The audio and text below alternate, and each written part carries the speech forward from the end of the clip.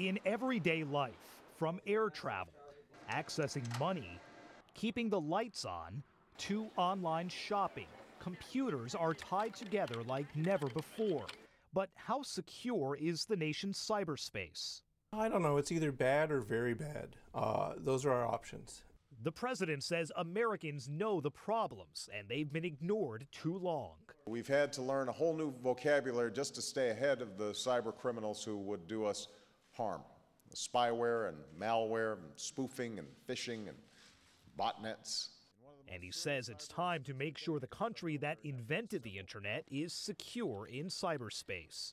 From now on, our digital infrastructure, the networks and computers we depend on every day, will be treated as they should be, as a strategic national asset. The government and the military say their systems are probed millions of times every day. The intelligence community's former chief information officer says the problem goes well beyond that. Cyberspace, cybersecurity is not the sole purview of national defense, national security. It's a matter of national economy, and it affects every person.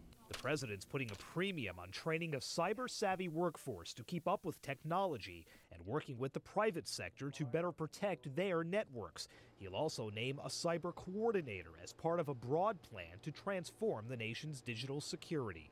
But critics warn that cyber czar won't have the necessary authority to oversee wholesale changes. The president insists the czar will have regular access to him.